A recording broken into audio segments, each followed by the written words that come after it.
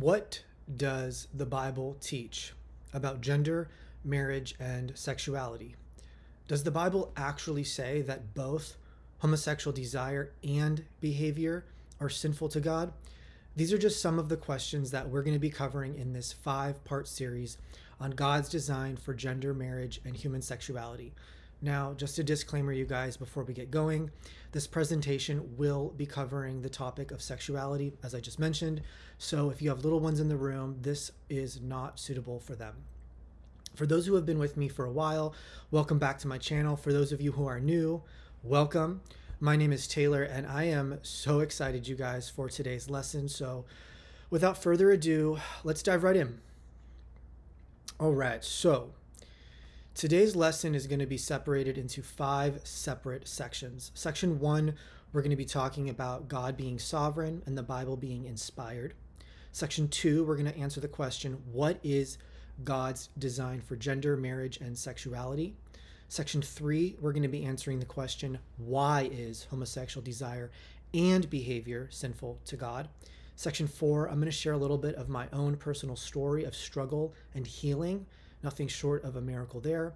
And then in Section 5, we're going to talk about how the love of God can set you free. All right, Section 1, sovereignty and inspiration. Before moving forward, we need to lay some groundwork. Understanding God's incomprehensible sovereignty and the fact that the Bible is inspired is vital to our understanding of God's design for gender, marriage, and sex. It is the foundation on which we will further explore and learn God's truth regarding these topics. Colossians chapter 1:16 says, "For in him all things were created, things in heaven and on earth, visible and invisible, whether thrones or powers or rulers or authorities, all things have been created through him and for him." Genesis 1:1 says, "In the beginning, God created the heavens and the earth." In our sinful natures, we are rebellious to God. Even though he is the creator of the universe, we rebel against him by being our own gods and creating our own rules. Before the world existed, God always was. He was not created. We are the creations. He is the creator. It was his idea for birds to fly, for the moon to glow at night, for the sun to keep us warm in the day. It was his idea for there to be sea and land, oceans full of glorious creatures. Everything was his idea. From the roar of the lion to the sound of ocean waves, to the smell of a flower, to that wonderful feeling of cool summer wind on your skin, to even, yes, you guessed it, gender, marriage, and sexuality. It was God's idea for there to be humanity made up of 2 genders, male and female. It was his idea for there to be marriage. It was his idea for there to be sexual unification between a husband and his wife. And it was his idea for sex to be pleasurable and to create a very powerful bond between a husband and his wife. God, being in total authority over all creation, creator of the universe, loves us. This is his character, you guys. He loves us so much that he longs for us to know his truths. In a world that is fallen and full of sin and confusion and distortion regarding gender, marriage, and sexuality, he has given us his holy word, of which is authoritative to guide us into the living God's design for gender, marriage, and sex. The Bible being inspired is just a byproduct of God's sovereignty, his good character. He desires for us as sons and daughters to know him deeply, to know his truth, so that we can live in freedom and not in the bondage of sin and Satan. 2 Timothy 3:16 through 17 says, "All scripture is God-breathed and is useful for teaching, rebuking, correcting, and training in righteousness, so that the servant of God may be thoroughly equipped for every good work." 2 Peter 1:21 says, "For prophecy never had its origin in the human will, but prophets, though human, spoke from God as they were carried along by the Holy Spirit." John 17:17 says, "Sanctify them by the truth. Your word is truth." And Psalm 19:7 says, "The law of the Lord is perfect, refreshing the soul. The statutes of the Lord are trustworthy, making wise the simple." It's basic math, you guys. God's sovereignty, plus the fact that all of the Bible is inspired, it's the inspired word of God, equals this. What the Bible teaches about God's design for gender, marriage, and sexuality is the very truth of God. Plus, what the Bible tells us about sexual immorality is truthfully sinful. So what can we say? In conclusion, God is master of the whole entire universe. He created this planet and everything in it. We did not. We are creations. He is the creator. God created marriage. God created sex. God created the two genders. There are only two genders. The Bible is the inspired word of God.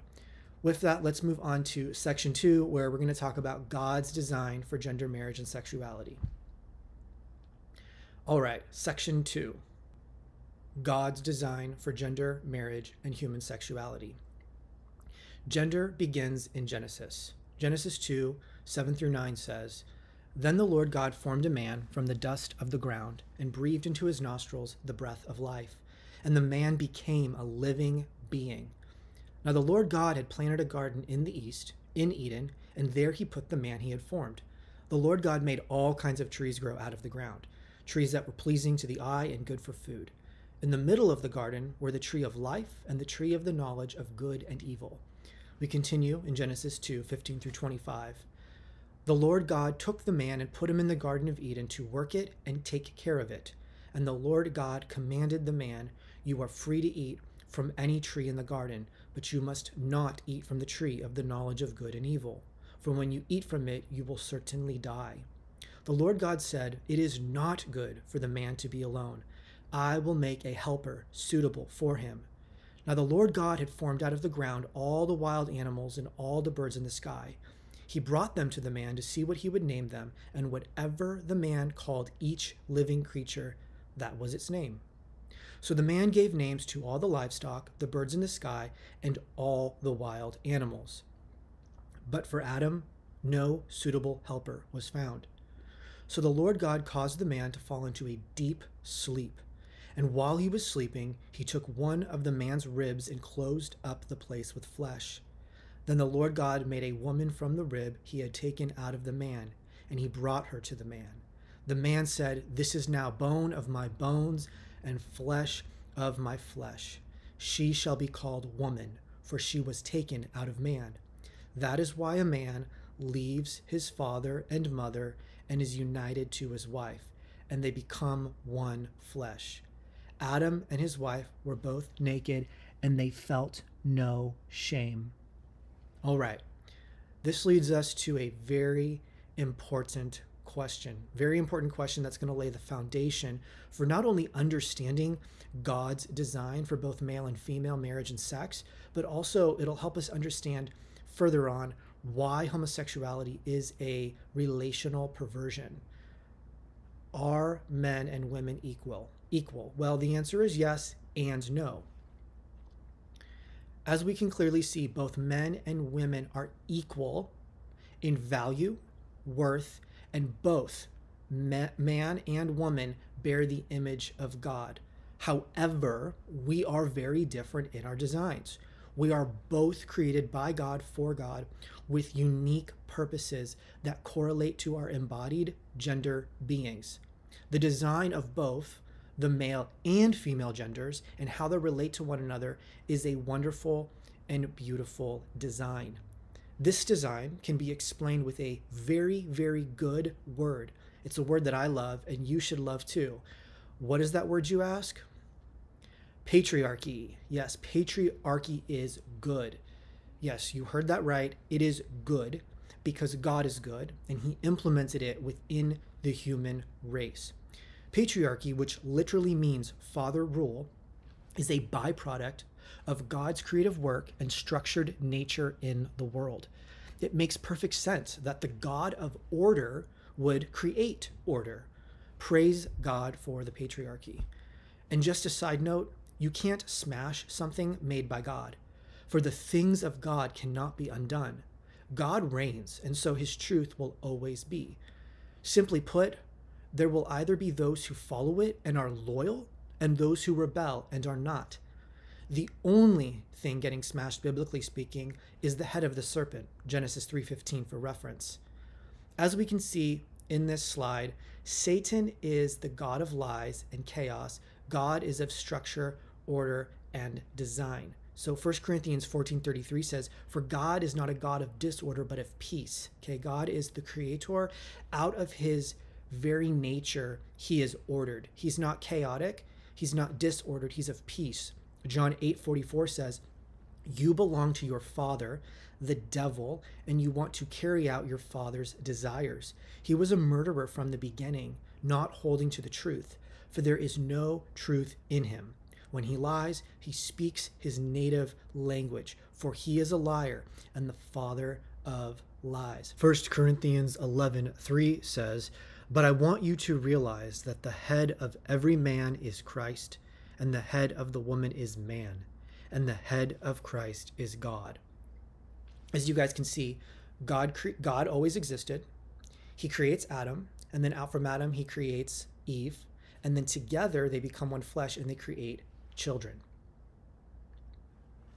With this in mind, seeing that God has created gender, marriage, and sexuality, it leads us to ask the following question: why did God create marriage? Well, God created marriage for many reasons. Some of those reasons include companionship, as we saw that it was not good for Adam to be alone. God created marriage so that humans could fulfill the creation mandate to have children, and ultimately that together they would build a home together. However, there is another reason, and it is that marriage brings God glory and points to his perfect character. Marriage, even today in the 21st century, points to God's work in the Garden of Eden as a creator and functions as a prophecy of what he was going to do in the gospel of Jesus Christ.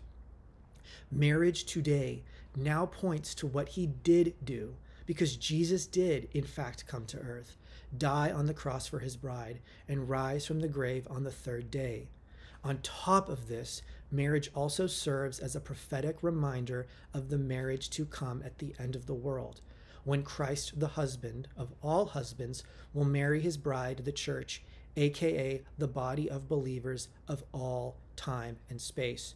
Through and through, whether marriages took place before Christ came or marriages take place after he died on the cross and rose from the grave, marriage between a man and a woman has always pointed to the gospel of Jesus Christ. Ephesians 5:21 through 24 says, "Submit to one another out of reverence for Christ. Wives, submit yourselves to your own husbands as you do to the Lord. For the husband is the head of the wife, as Christ is the head of the church, his body, of which he is the Savior. Now, as the church submits to Christ, so also wives should submit to their husbands in everything." As we can see, marriage points to the gospel of Jesus Christ, the relationship between the masculine Christ and his feminine bride, the church. When we say that a man is head over his wife or has authority over his wife, it does not mean that he is an evil dictator bossing his wife around and treating her like a degraded piece of garbage. No. Rather, it means that he understands that his wife is made in the image of God as well, that she is a gift to him from God himself. A masculine man of honor and maturity sees his masculine essence and the masculine roles expressed from that essence as a, all capital letters, huge responsibility. He understands that he is driving the car, that he is the family pastor, that he is the head, the protector, the provider. Christ is the head of the church, his bride, and has authority over her. In fact, he loves his wife so much, he died for her. He uses his masculine authority for good. Everything Christ the husband does is for the benefit of his bride, the church. His heart is for the good of the church. This is why Romans 8:28 says, "And we know that in all things God works for the good of those who love him, who have been called according to his purpose." God has designed the patriarchal structure as a means for men to express their masculinity, to bless their wives and children. A masculine man lives day to day knowing that he is called by God through his masculine essence to be the head of his wife and household. In this masculine authority, he looks to Christ as the husband of the bride, as his model. This is his model for mature manhood. Now that we've established the created order of things, let us now take a look at how God's design for human sexuality plays into all of this. So without further ado, let us talk about sex. All right.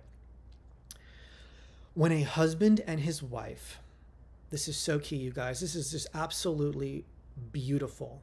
This is absolutely beautiful, just beautiful. When a husband and his wife become one flesh, it is because they were one flesh to begin with. Stay with me, you guys. This is so key. In the creation account, God made the woman from out of the man. So when a husband and his wife become one flesh, the husband goes into his wife. By doing so, the husband goes into that which came from out of him.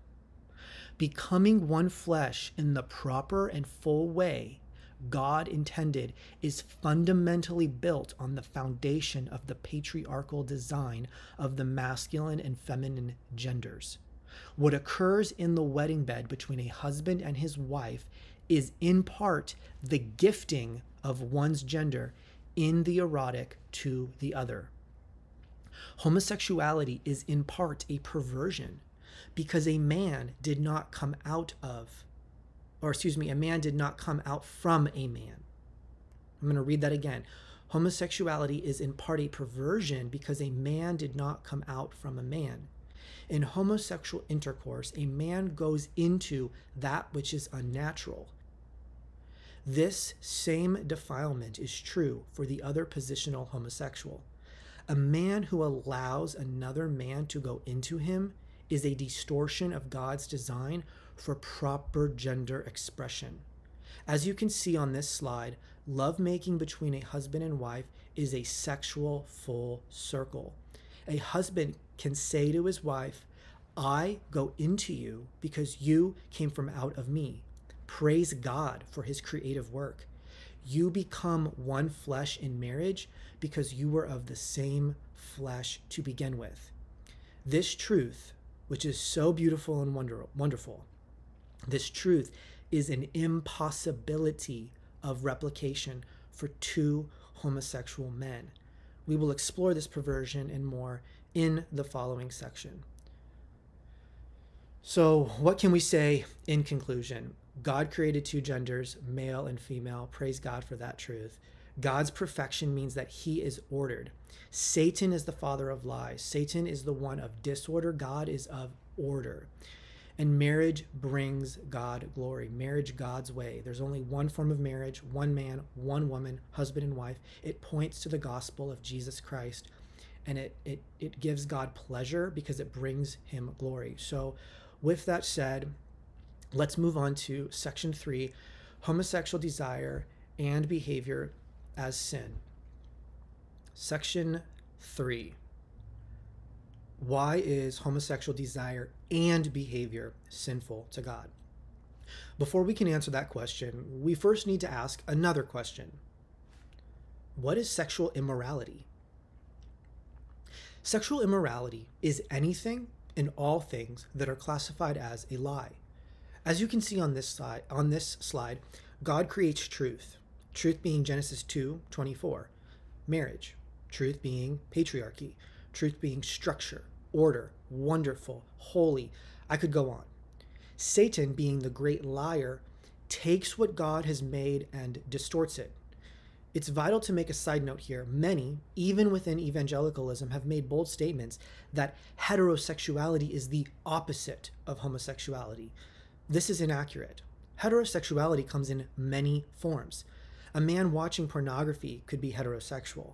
A man sleeping with his girlfriend is heterosexual. Cohabitation, prostitution, heterosexuality comes in many different forms.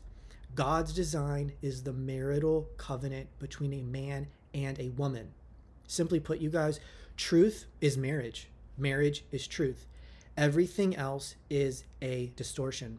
Some greater distortions than others, but distortions nonetheless. Everything else is a lie. This leads us to our next question. What does the Bible say about homosexuality? In other words, what does the Bible say then about the specific lie of homosexuality? I will not be reading all of these passages, but I encourage you, if you're not familiar with them, to go look them up and read them yourself, and in prayer ask the Lord to convict your heart and lead you into truth.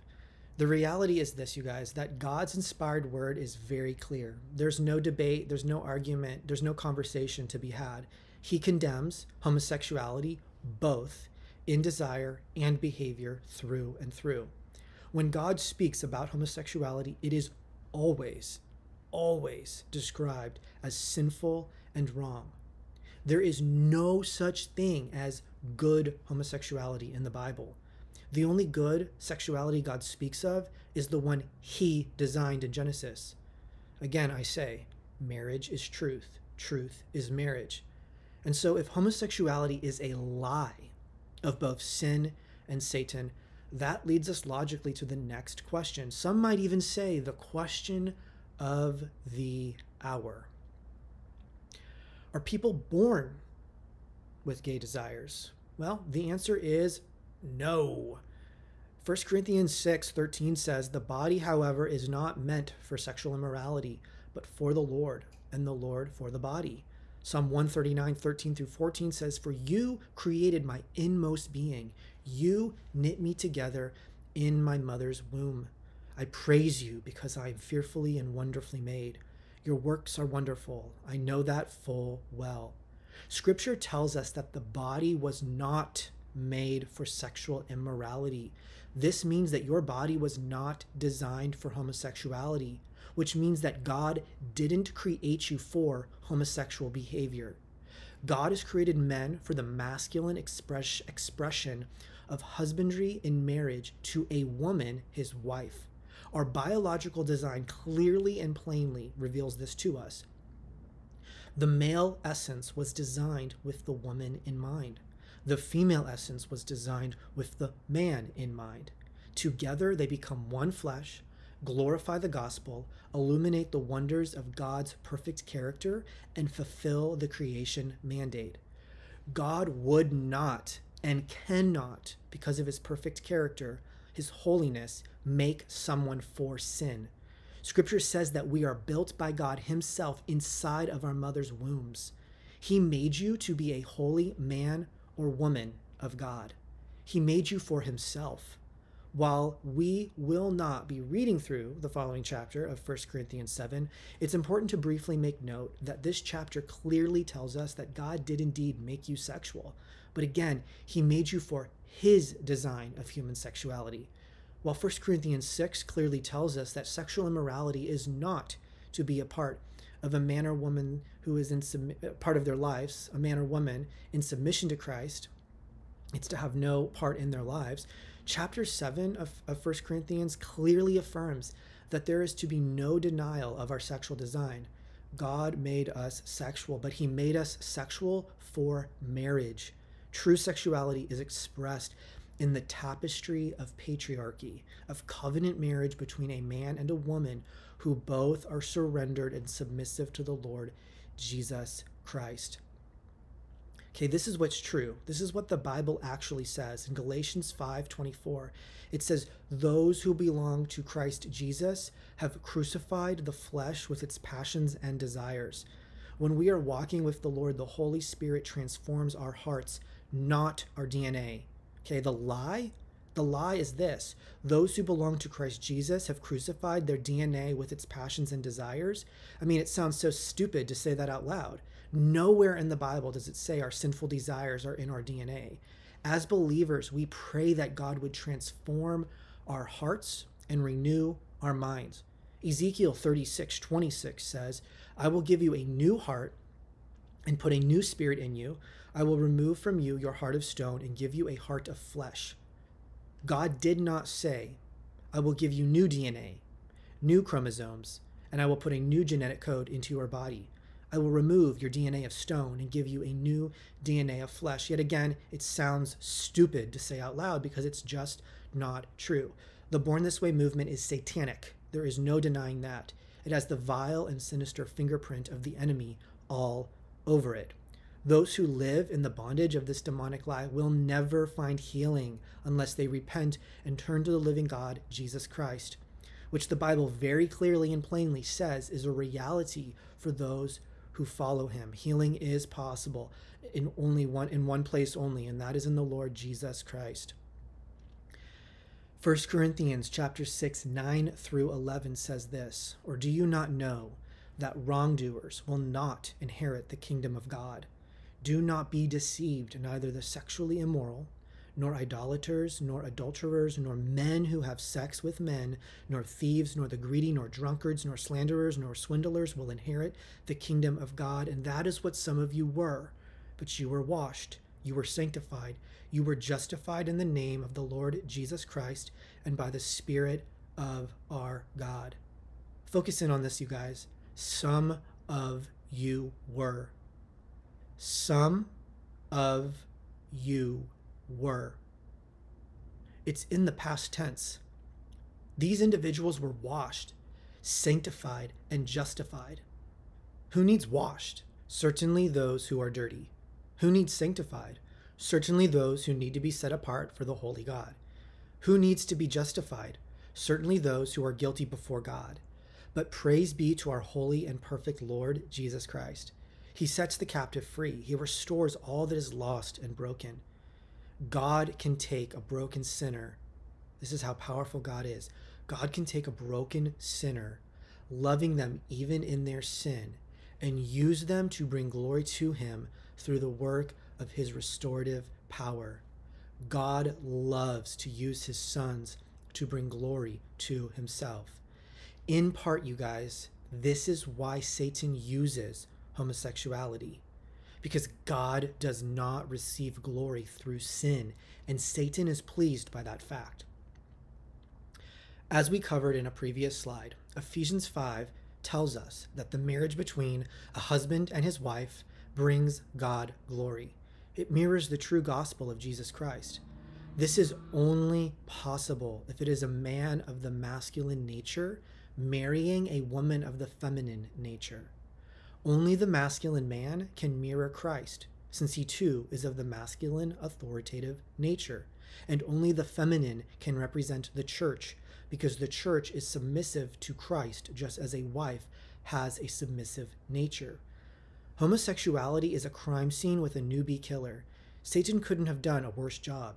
It is obviously and profoundly, yet again, swamped with his fingerprints. The crime scene investigator of the Holy Spirit always reveals truth and cleans house. Let me ask you guys this. If you have two men, do you now have Christ and Christ? How can Christ submit to Christ? How can Christ be the head of Christ? This is a Trinitarian mockery. It denies, you guys, it denies the very character and nature of the Godhead and how he engages with his creation. What two homosexuals mean, you guys? What it means, is that Christ died for his own sake. That is selfish and wrong. Christ died for sinners, not for his own sin. He is perfect. He has no sin. If you have two lesbians, do you have the church submitting to the church or the church leading the church? There is no body of believers without God. A church without the Lord is an abandoned and lost child. It is a forsaken wife, a wife whose husband never came to save her. It is atheistic. It is demonic. It is a lie. I'm going to say it again. Homosexuality is so profoundly marked with the devilish thumbprint of Satan. Christ without the church or the church without Christ means no gospel. It means Christ never came to restore us, heal us, forgive us. It means God really isn't good. Homosexuality means that God never came in the form of a man, 100% God, 100% man. It means the love of God is a lie. Homosexuality glorifies, but it glorifies not what is holy, good, and beautiful. Rather, it glorifies the satanic and the demonic. It's a sexual act at the altar of Satan himself, one in which the demons cry out, "Praise Satan for their bondage. May they never become real men." Homosexuality, you guys, it's a false gospel. I'm not talking about the prosperity gospel, of which is certainly marked with falsehood. I'm talking about something much worse. Something that entirely denies who Jesus is and completely denying also his work in the world. There are profoundly deep reasons why God calls homosexuality an abomination. It is far more than just a perverted and deviant sexual behavior. Homosexuality glorifies the dark shadow world of Satan and his work in the world, all while denying God's holy, good, and loving work in the world through the power of the Holy Spirit and his gospel of freedom. With this knowledge, we will further explore the relational perversions of homosexuality. Let me reread Genesis 2:23 through 25 for you guys to further clarify this. It's so important. The man said, "This is now bone of my bones and flesh of my flesh. She shall be called woman, for she was taken out of man. That is why a man leaves his father and mother and is united to his wife, and they become one flesh. Adam and his wife were both naked, and they felt no shame." Now, that is what the Bible says. That is truth. Now, what I'm about to read for you, I've written this on my own to show you guys what is going on in the demonic realm. Then Satan said, "He is not bone of his bones and flesh of his flesh, for he is a man, for he was not taken out of man." The homosexual rejects the good work of the holy God, blasphemes his character, and defiles what is holy. Curse God, curse all that is holy.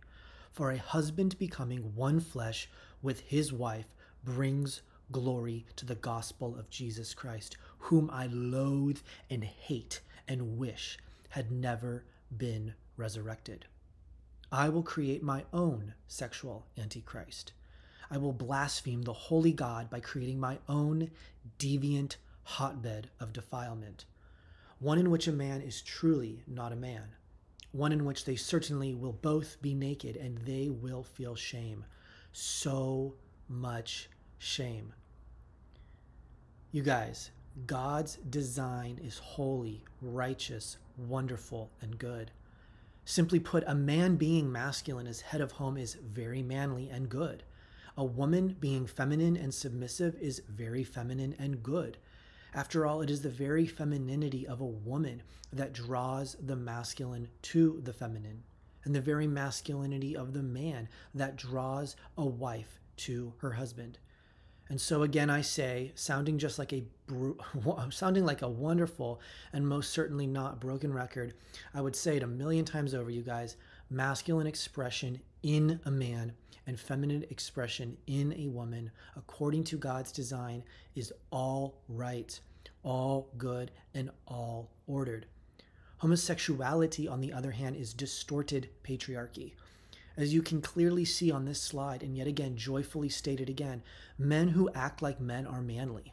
Women who've read the scriptures and understand the assignment and live it out are wonderfully feminine. It would not be strange nor odd in the slightest for a man to say that he is, for example, sexually attracted to his wife because of her femininity and her softness. Nor would it be strange nor odd for a woman to say that her husband's manly strength has great sex appeal. Because Satan cannot create from scratch like God out of nothing, he can only take what God has already made and put his own spin on things. A man leading his wife day in and day out, and even in the bedroom, going into her, is manly. A woman being submissive to her husband's headship and leadership, allowing her husband to go into her, is feminine.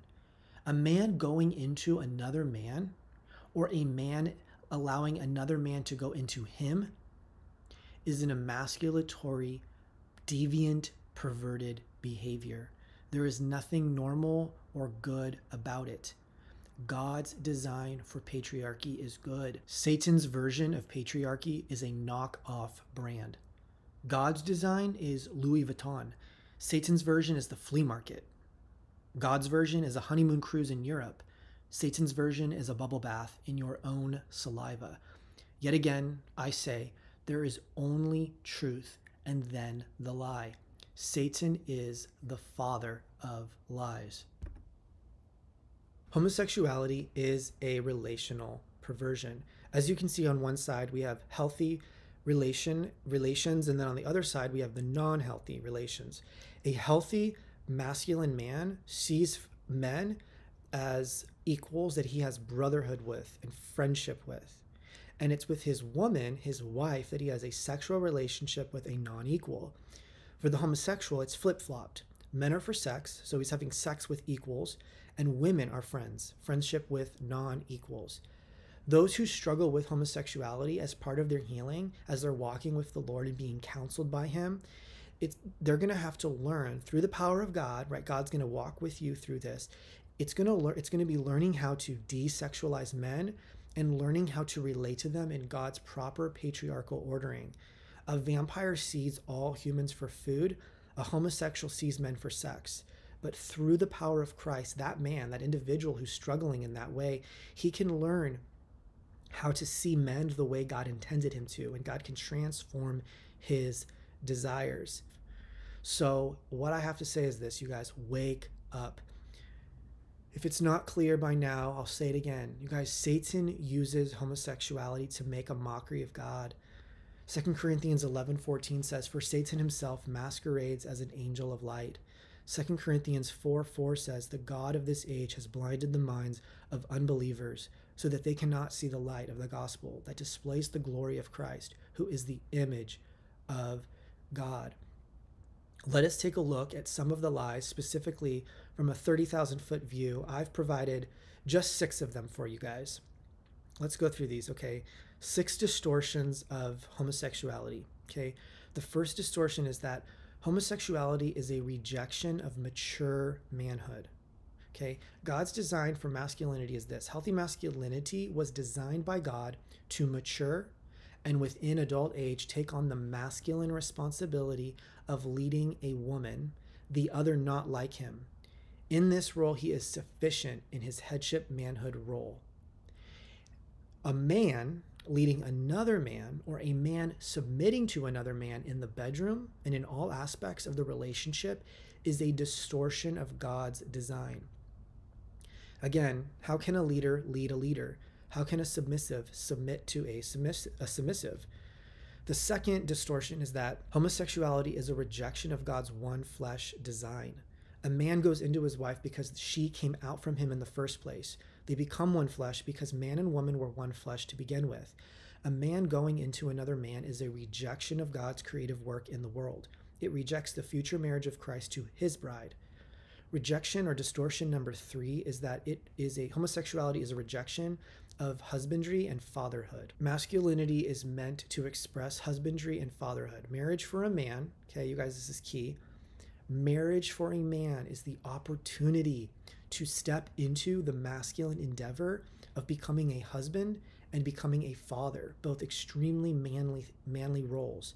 Homosexuality does not allow a man to be a husband or a father, and through homosexuality, he denies both. Distortion number 4, biological repugnancy. This is quite obvious. The bodies of a man and a woman were each designed by God for marriage and marital intimacy. The body of a man was not designed for sex with another man. Distortion number 5, image of God, I think not, question mark. Image of God, question mark, I think not. Okay, Marriage creates human life. And in this, we can be creators like our creator, right? He created us, and through marriage, we can create as well, right? We're made in God's image, and then we create humans made in our image, all, all made in the image of God. Homosexual behavior cannot create human life, and thus it cannot image God, but images Satan, who cannot create. Okay, and then the final distortion, you guys, is that homosexuality is extremely selfish. It is not a good gift. Masculinity is meant to reach proper development and continue maturation throughout life and to be offered to a woman over a lifetime of marriage. Homosexuals use other men to fulfill neediness and childhood traumas and wounds. When you get married and you're standing at the altar with your bride as a man, you are gifting her your masculinity. She is gifting you her femininity. It's a good gift because you're receiving the very thing that you are not. And so you come together and you can build something together. Homosexuals can't do this because you're the same. You're not giving a good gift. It's very, very selfish. In marriage, a man gives his masculinity. Homosexuals are in part taking another man's masculinity. So it's very selfish and very, very wrong. So now that we've laid some groundwork and we know that nobody is born gay, this is obvious, and we know that God is good, let's spend a little bit of time, you guys, talking about homosexual desires.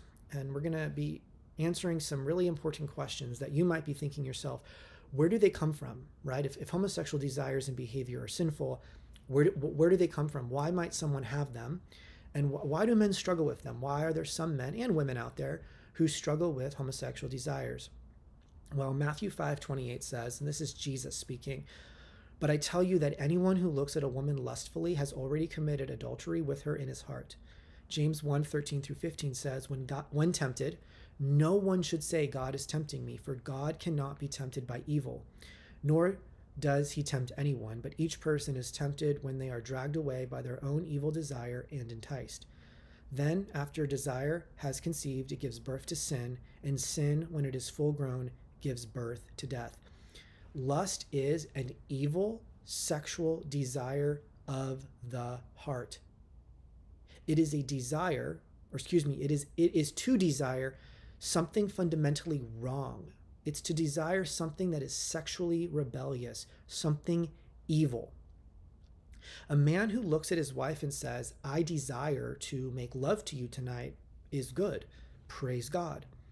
But a man who looks at another woman he is not married to and in his heart desires her for a sex act, desires that which he has no right to look at another man and have homosexual desires for him is to desire sin. Scripture is very clear, you guys. To desire sin is sin. To look at another man and desire a sinful sexual act with him is to want something that is rebellious. It's to desire something that God literally hates. James 1 clearly and yet again shows us that the temptation to behave in homosexual ways does not come from God. We are the problem, you guys. We are the sinners. We are the ones who needs God. We need God's forgiveness. We're the ones who need his fatherly love. The questions the person struggling with homosexuality should be asking are the following. What is my story? What, Lord, has happened to me in my life that has caused the homosexual desires in the first place? The answer is coffee. I know what you're thinking. What does coffee have to do with homosexuality? Well, I'm glad you asked. The person struggling with homosexuality has sexualized wounds and hurts and traumas. There are deep layers that God wants to process with you. He wants to help you work through that. Through that, you will find healing, okay? Someone who struggles with homosexual desires has gone through what I call a developmental hell. But don't worry, there is hope in Christ. I like to explain the homosexual struggle kind of like making coffee. So in this picture, you can see you have the coffee filter. That's your biological sexuality, your physical biological sexuality. Then On the interior, you have coffee grounds. Those are your wounds, your childhood wounds, your father wounds. Maybe part of your story is that you were sexually abused as a child, whatever that is, right? We have all these wounds, every single one of us.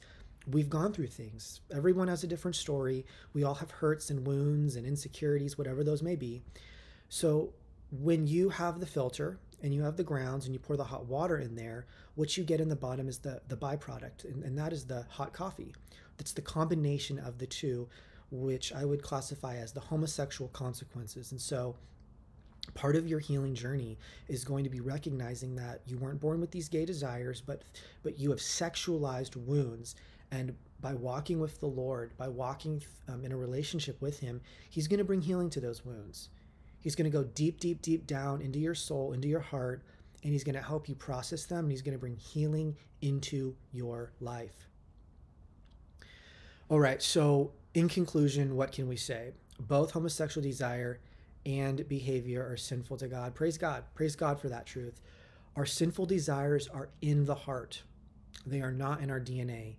And homosexual desires are a byproduct of the sexualization of our wounds and the depraved nature that we have, right? Every single human being, the Bible tells us, falls short of the glory of God. We are born with a fallen, sinful, rebellious nature. Now, with that, let's go on to section 4 of 5, and I'm going to share a little bit about my own story and the radical healing that God has brought into my life.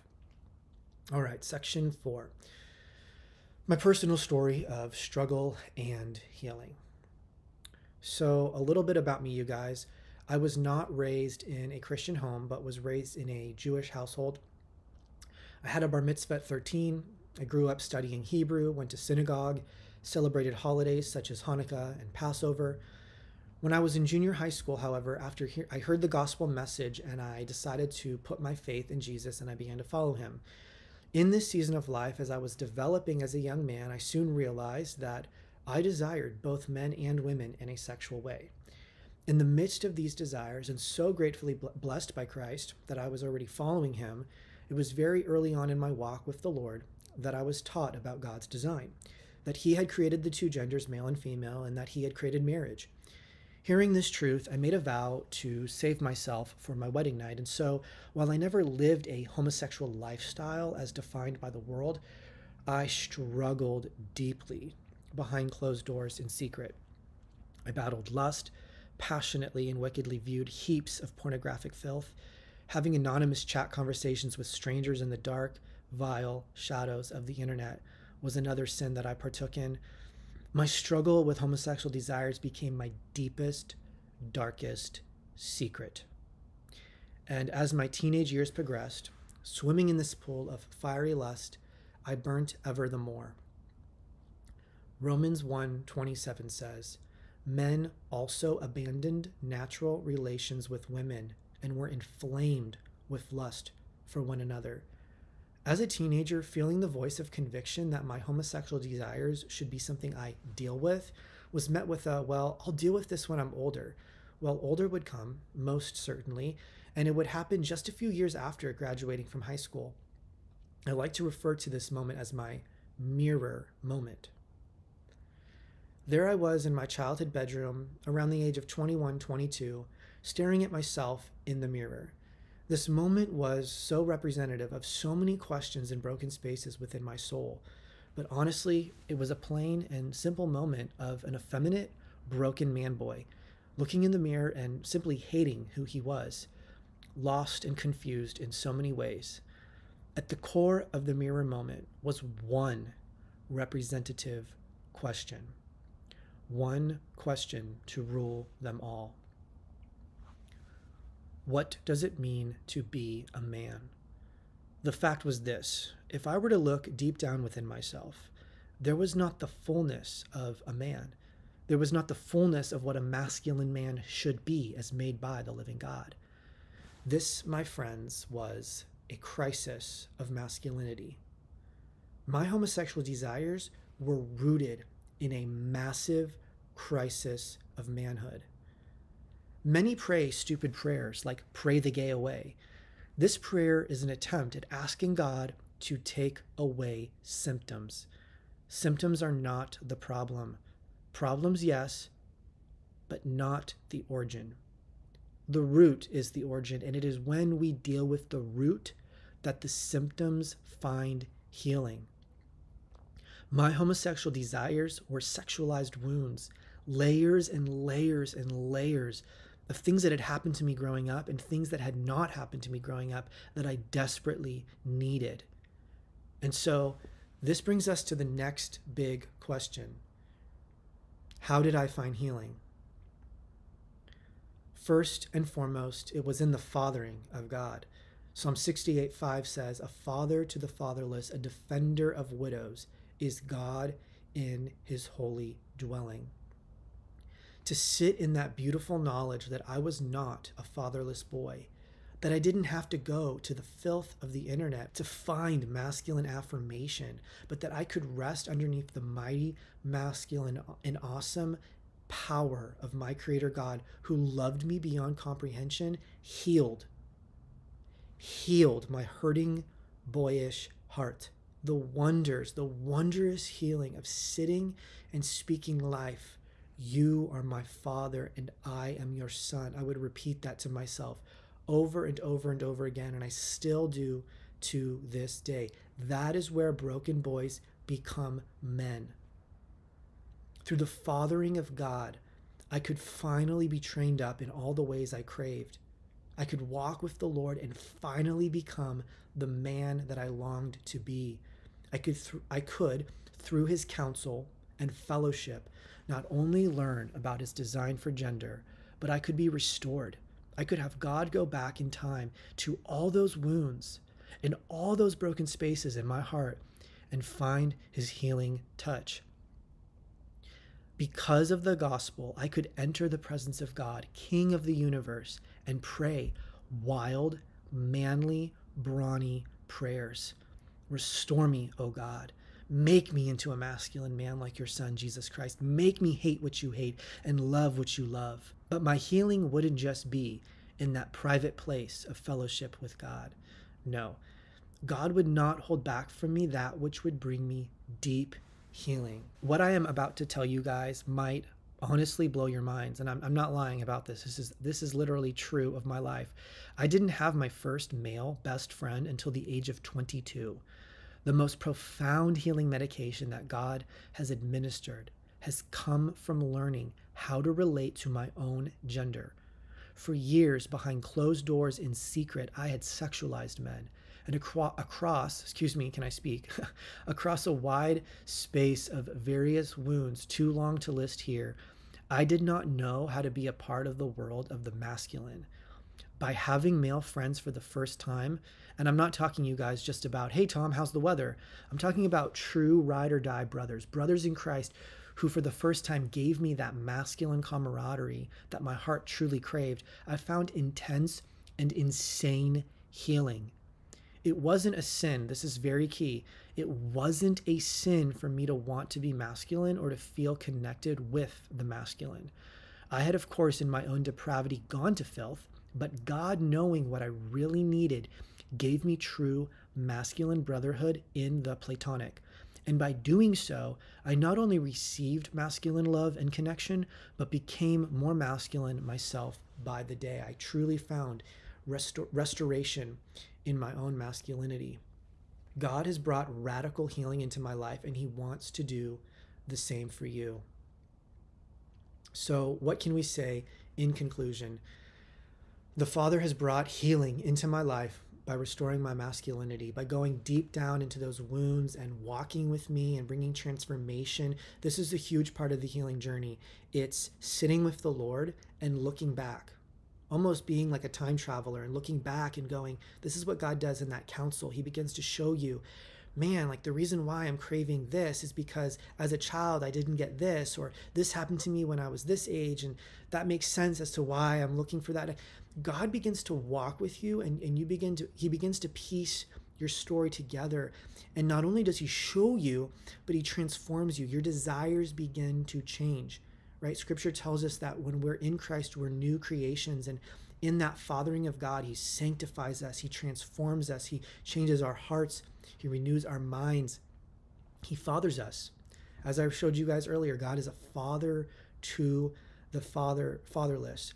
And it's in that fathering and in that brotherhood that God brought radical transformation into my own life. So with that said, let's move on to section 5, how God can set you free. How does the living God want to set you free? Well, it's through the gospel of Jesus Christ, of course. What is the gospel? You might be wondering, what does that word even mean? Maybe you're hearing that word for the first time. Gospel simply means good news. Right? The gospel of Jesus Christ is this. John 3:16 says, "For God so loved the world that he gave his one and only Son, that whoever believes in him shall not perish, but have eternal life." Okay. We have to fundamentally humble ourselves before God. And as human beings, we have to recognize that every single one of us, we're all filthy, dirty, wicked sinners. We are full of evil desires. God is holy and perfect. We are not. Because God is so holy and because we are full of sin, what we deserve, because God is just, is to be sent to hell for all eternity, separated from the holy God. But God loves you, God loves us so much that Scripture tells us he sent his Son to die on the cross in our place. Right? We deserve to die. He died for us. And 3 days later, on the third day, he rose from the dead. And by doing so, he died for our sins as a sacrifice for our sins. And when God brought him back from the dead, right, now Christ, the living God, 100% man, is victorious over death, sin, and Satan.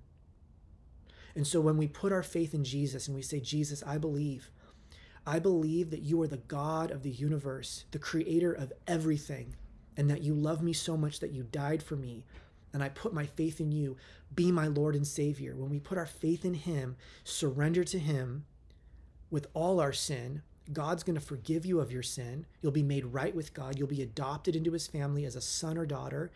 You'll be given the indwelling Spirit of God, and you will be given the gift of eternal life with God forever. And what God is going to begin to do in your life is not only is he going to forgive you of your sin and give you eternal life because you're now forgiven and made holy, but he's also going to begin to transform you and sanctify you. That's a fancy Bible word or a fancy theological word for make you like his Son Jesus. And as we walk with the Lord in that father-son relationship, he changes us. The desires we used to have, God begins to take those from us and he gives us new holy desires. Maybe you're insecure. Maybe you have father wounds. All of those traumas, those wounds, God goes into those places and he brings healing into our lives. God wants to bring healing into those places. He wants to go into your story. He wants to go into the molestation, the pornography addiction, the insecurities, the father wounds, the mother wounds, whatever it is. God wants you to humbly surrender your life to him, recognizing that he's God and you're not. He wants you to be a part of his kingdom, not this fallen, deviant, satanic world.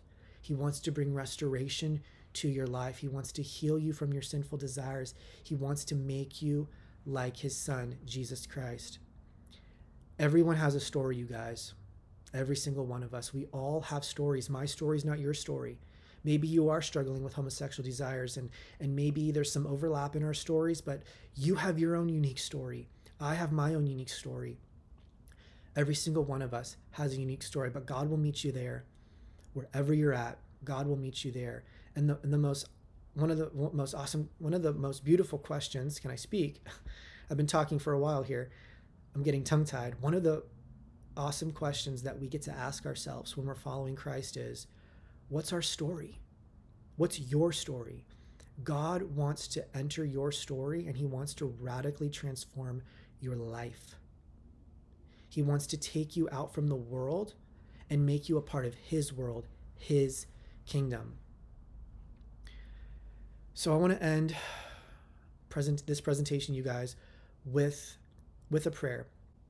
So if you would bow your head and close your eyes if you want to do that. If not, you don't have to do that, but I do want to end with a prayer. Father God, I lift up to you now whoever is watching this lesson, God. Whoever they are, you know who they are, God. Whether they've struggled with homosexuality or some other sexual sin, God, whether they've struggled with their own sense of manhood, God, whatever it is, you know their hurts, their traumas, their wounds, their brokenness, God. You know every hair on their head. Whatever it is, Lord, you know it all. You are the sovereign Lord of the universe. And I pray now in the name of Jesus that you would bring insane transformation into their lives. I pray that you would restore them back to your design for biblical masculinity. I pray that you would teach them your wonderful manly ways and set them free from the lies of Satan. I pray now in the name of Jesus Christ that you would move in their hearts and bring healing into those deep wounds that they have lived with for so long. You are a father to the fatherless.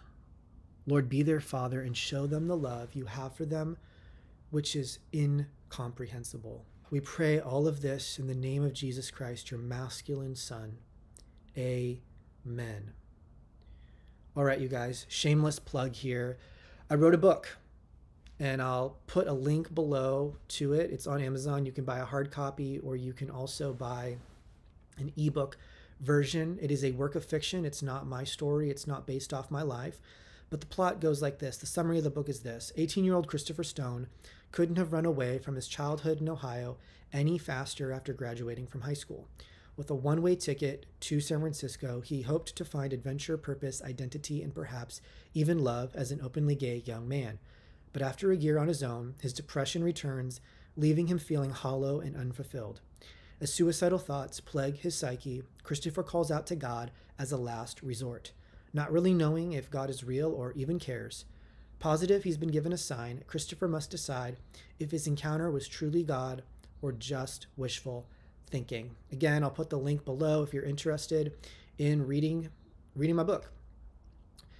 I just want to thank you guys for watching. If you stuck it through to the end, if you want to stay connected with me, there's several ways in which you can do that. I have a website. I'm on Instagram, Facebook, Twitter. And then if you're watching this, obviously you're probably watching this on YouTube. Don't forget to like and subscribe so you can stay up to date about future videos I post, future books that I will be releasing. And also too, if you have different topics or questions that you would like me to cover in future videos, that's another great way or reason to reach out. Leave me your questions. I love getting your guys' questions, your comments, your ideas for topics you want me to cover.